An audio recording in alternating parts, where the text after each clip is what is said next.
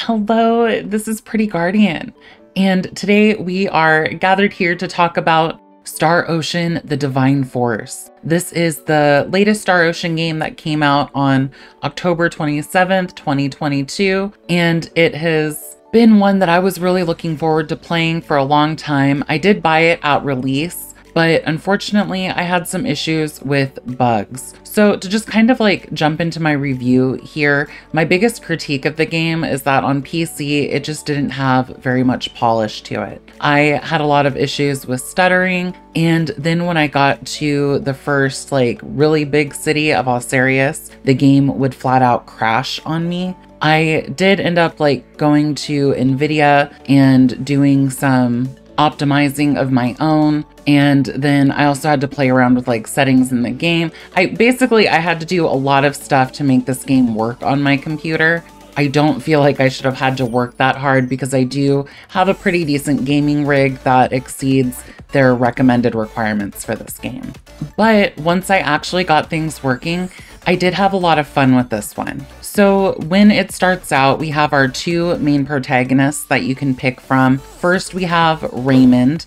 And within the Star Ocean franchise, you have a mix of high fantasy and then science fiction going on. So Raymond is up in the stars and his ship gets blasted down and it lands on this like medieval continent where he encounters Princess Leticia. And Leticia is with her personal guard, Albert, and her and him are on a quest to find Midas. And he is a skilled mage. In their world, they call it semiomancy. So they're going to get Midas to help her kingdom, which is at war with another empire called the Veil Empire. So Raymond and Leticia join forces, and then just as you progress through the story, it keeps introducing new villains and new elements, and the scale of the conflict just kind of expands from there. And overall, I found the story very engaging. What I particularly liked, though, was the characterization of the different characters. Leticia was very sweet, very nice, but also just very determined as a princess to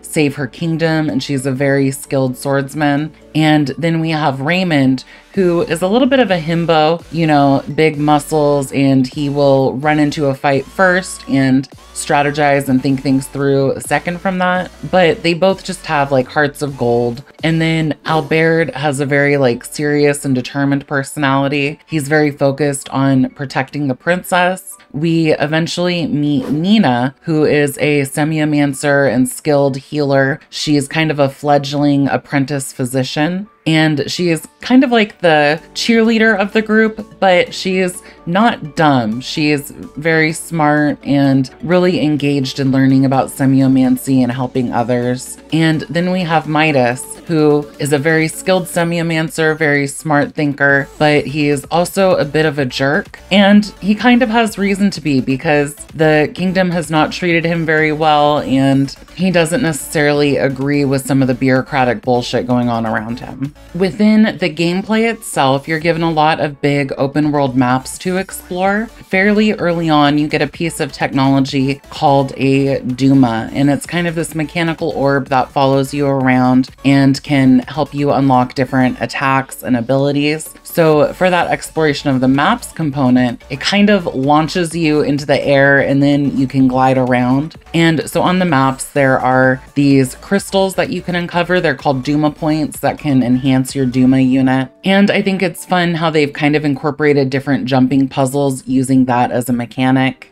And then within fights, you can also use the Duma to zip around enemies, dodge attacks, swoop in to fight more. It kind of adds a different layer to the strategy that's going on. When I was first playing the game, the first zone that they put you in was just very brown and very dull, and I wasn't really a fan of it. However, if you keep playing the game, a lot of the later areas are actually much nicer and more interesting to explore. A lot of people who critique this game talk about how empty the big world over zone areas can feel, and I can kind of see how that's true. I will say though that if you kind of itemize some of the things that can be done in those zones, for example, we have jumping puzzles, there are resource nodes that can be gathered, there are enemies that that can be fought. Sometimes there are boss enemies in them. When you start kind of listing some of the stuff out, there is a fair amount of things that can be done in those zones. So it's one of those things that I don't think is actually that bad. There are a lot of side quests in the game, and so as you go through and complete some of those side quests, they can actually unlock further side quests, and you'll find that there are different characters throughout the maps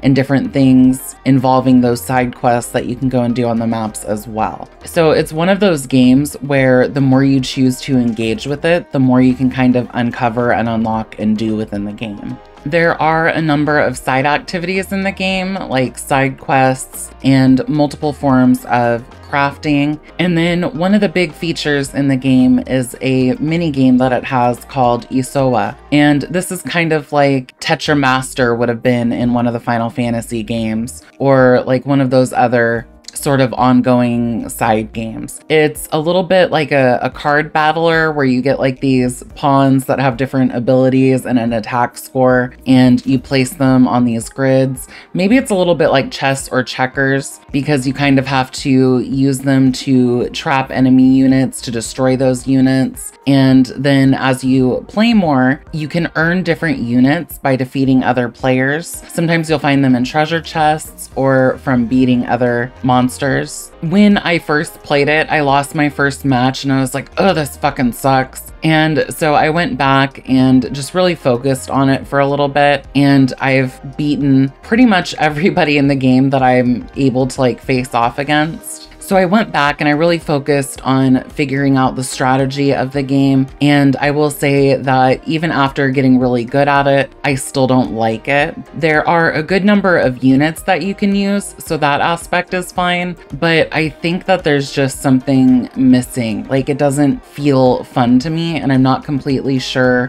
what it is about that. A couple things that I would critique on it is that I don't think that the tutorial gives you a good explanation of how to play the game. You're not able to see what players you've beaten already versus what ones you haven't beaten yet. And you're not really able to track your experience. There's just a lot of variables that the UI doesn't do a good job of showing or explaining to you. And I think that they could have done other things to make the gameplay feel more varied as well. I think that they should have doubled the amount of special powers that can be used in the game. And I think that they should have given us some different grids too. Like, instead of just square, what if we had a triangular one or a hexagonal one? Just some small things that would have made playing this a little bit more rewarding and a little bit more consistent of an experience. So Isowa was kind of a miss for me. The music in this game is pretty good. There weren't any like big standout tracks to me, but I definitely think that it added to the ambiance of the game as you're exploring different areas. And there is some generally good sound design.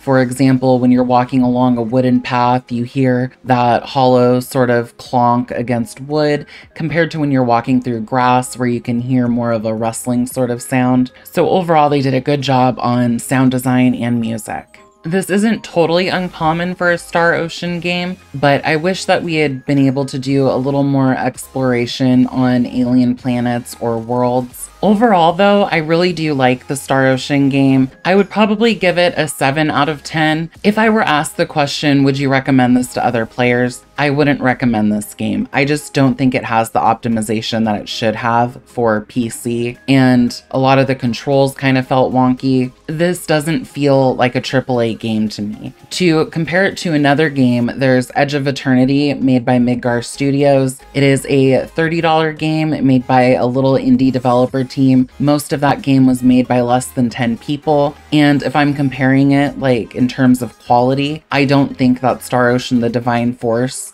has twice the quality that that game has. So at the end of the day, it was just a little bit lacking for me. All that being said, it was still a fun game. If it's something you're interested in, maybe grab it on sale. If you enjoyed listening to me talk about Star Ocean: The Divine Force, please consider subscribing to my channel. That way you will be the first to know when I'm releasing new reviews and videos about all of the awesome games that we have to look forward to this year. Thank you again for watching, and until next time, this is Pretty Guardian, logging out.